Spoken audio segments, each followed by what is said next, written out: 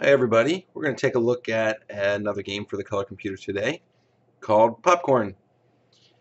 Popcorn, according to Moby Games, is actually based on the 1978 arcade game called Avalanche, which was made by Atari, and it actually spawned, Avalanche spawned the Atari 2600 hit called Kaboom.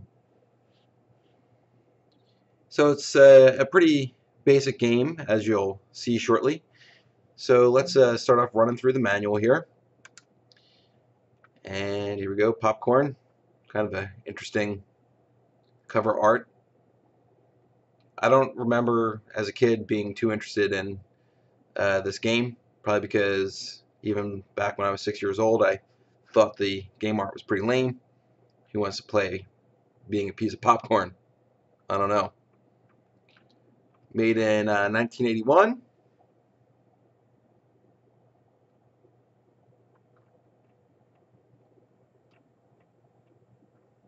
You go, oh, now that's more exciting. Kind of a creepy looking popcorn guy, actually.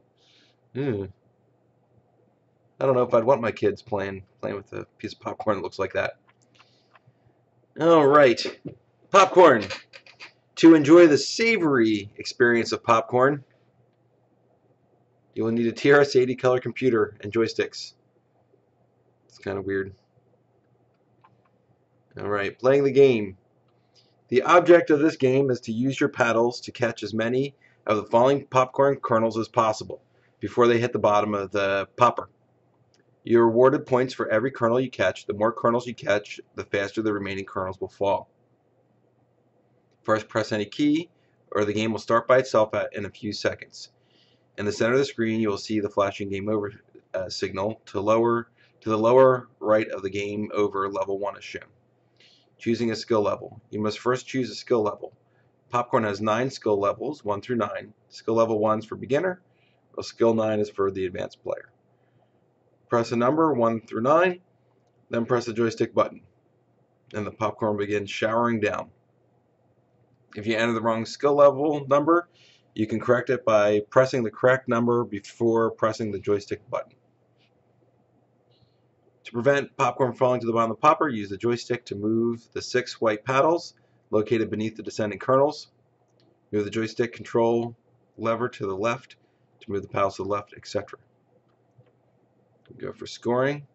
There are 5 layers of kernels. In the bottom white row are worth 10 points each. Kernels in the second row are worth 20 points. Those in the third row are worth 30 points. Those in the fourth row are worth 40, and those in the fifth row are worth 50 points. There are 16 kernels in each layer for a total of 80 kernels. If every kernel is caught, you will earn an extra 2,400 points. In the lower left corner of the playing screen, your score will be recorded for the current match in play. At the lower right corner of the screen, the high score for the last skill level in play will be shown. The game is composed of sets. When you clear the playing screen of kernels, you'll complete a set. You'll be awarded extra paddle, and when the set is completed, there can never be more than 7 paddles on the screen. A new set of kernels will appear each time you clear the playing field of kernels. The skill level will automatically advance 1 level when you complete a set. If you let a kernel hit the bottom of the screen, you'll not only lose a paddle, but the full set of kernels will reappear on the screen. You can replace the lost paddle by completing a set. The game is finished when you run out of paddles. Okay. Pretty straightforward there. All right. And interestingly, this game was made by Stephen Bjork, which he actually has some presence online about just sort of CoCo history. He's kind of into it. And looking at the credits, he actually made The Sands of Egypt, which was one of my sort of favorite graphical adventure games, which I have another video of on the channel here. And looks like he was working on games all the way up to 1996, doing the Bassmasters Classic, which was pretty cool. He also did a game that I really loved, which was The Rocketeer. He did some programming for that. And then Crystal Quest, that sounds familiar. Is that the one for the Macintosh? Macintosh. Yeah, I used to play Crystal Quest all the time on the Macintosh. Pretty cool. Thanks, Steve Bjork. All right, so let's go ahead and take a look at popcorn and watch me fail miserably. Okay. So here we go.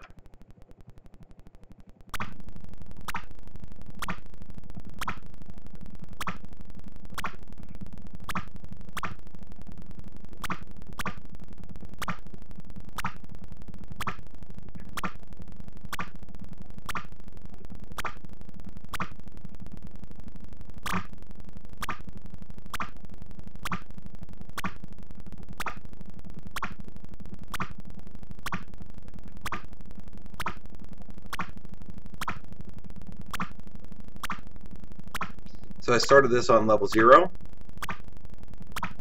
just so I wouldn't die, which seemed to be a good decision.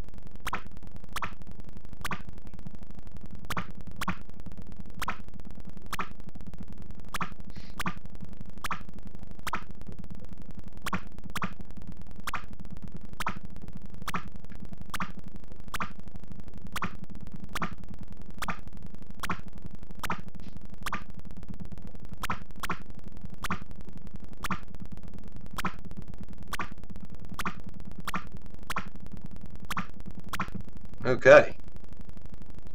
Whoa! Doesn't give you much of a break. Oh!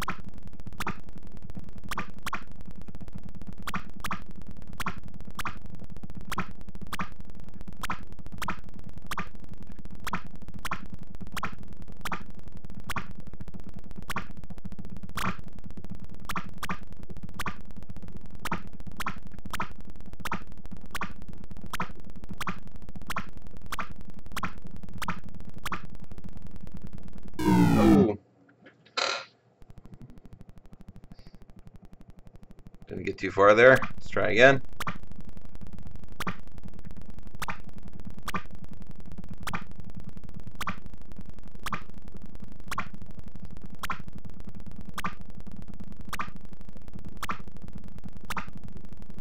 It's almost done that round too.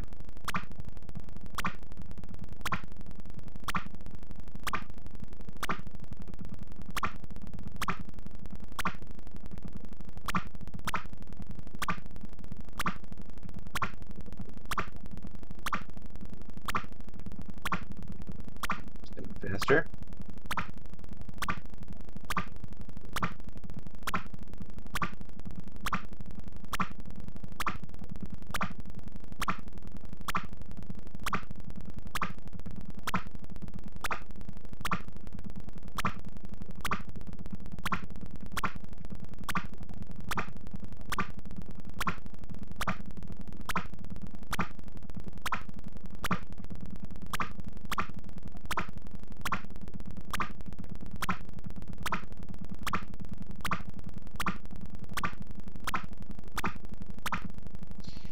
Okay, I have no idea what a good popcorn or Avalanche score would be. I don't know if the scores between popcorn and Avalanche are the same, or if the scoring would be different. Whoop.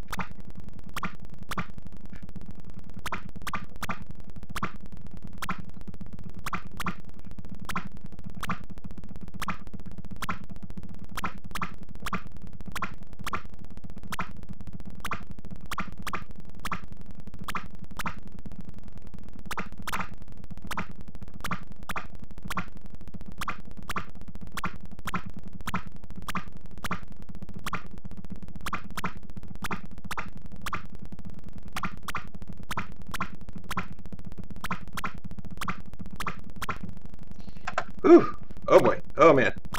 That's moving fast. Hold on.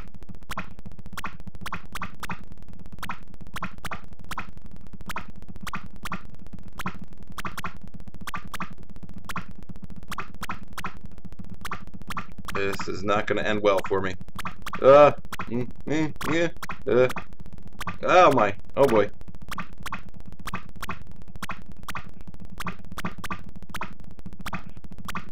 Ah. I'm sweating. I don't think there's a way to pause it. I need a break. Oh man. All right, popcorn.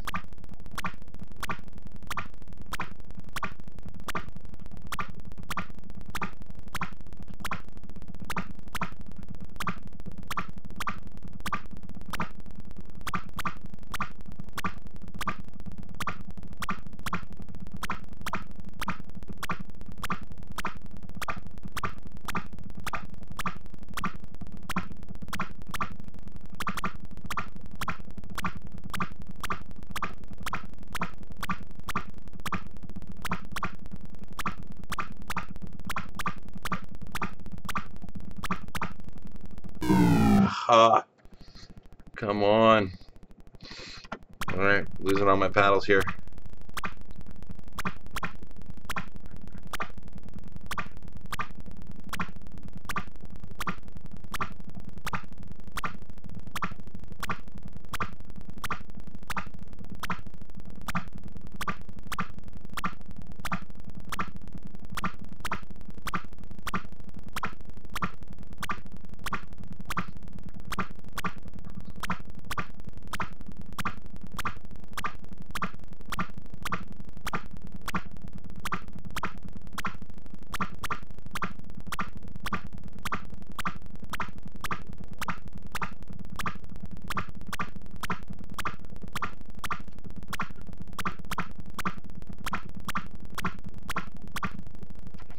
Okay.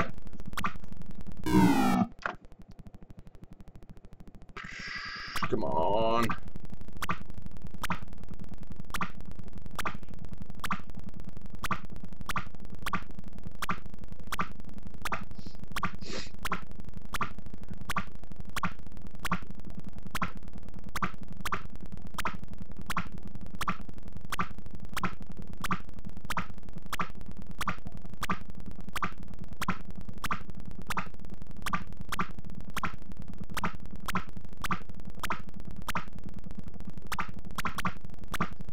That was close. Uh.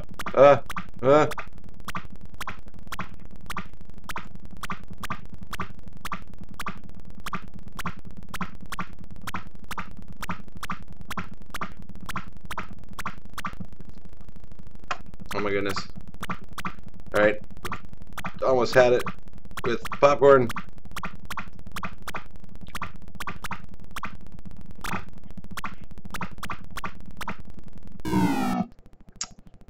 Okay.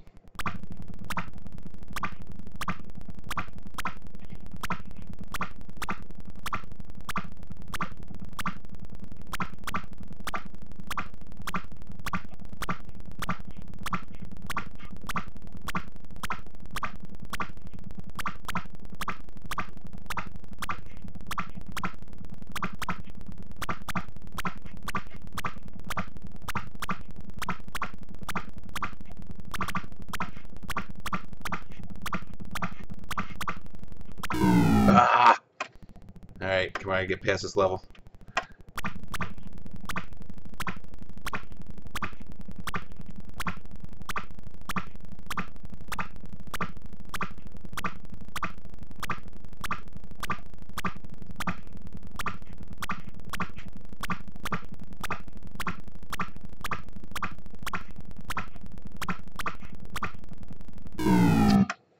Do-do-do-do. 3 paddles left.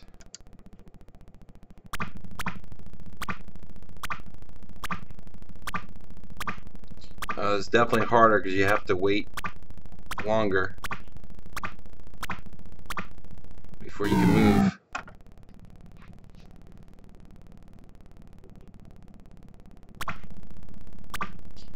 I think it's slowing down for me. Oh, maybe every time you die it goes back down a level, possibly?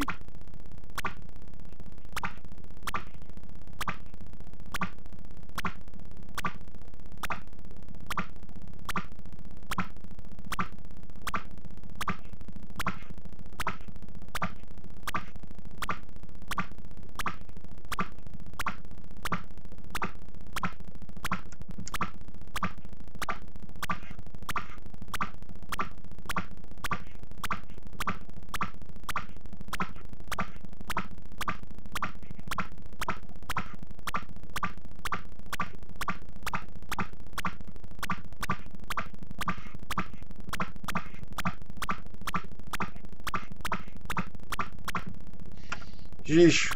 Oh, holy crap.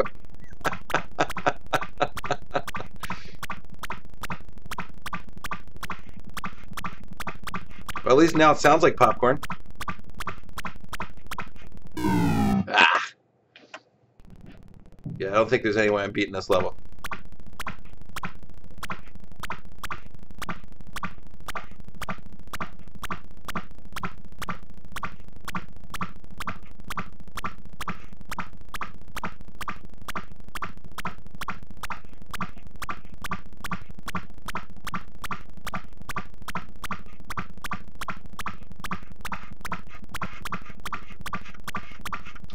Ah.